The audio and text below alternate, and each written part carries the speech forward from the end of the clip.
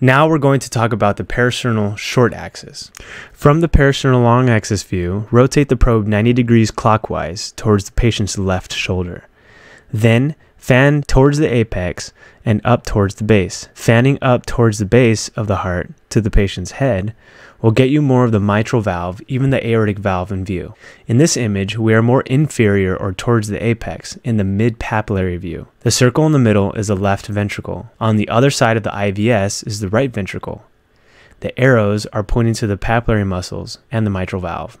Fanning superior to the patient's head, you can see the mitral valve leaflets and the fish mouth view. Fanning even more superiorly, and you can see the aortic valve, called the Mercedes-Benz sign.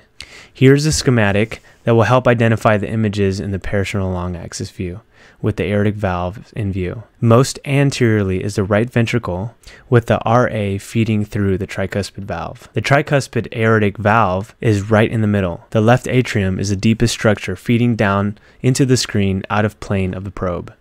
The LA is the deepest structure. So in review, more inferiorly or towards the apex is the mid-papillary view. Fanning up towards the head, you can see the fish mouth mitral valve. Most superiorly, you can begin to see the aortic valve. You can also assess for right ventricular strain in the parasternal short axis view.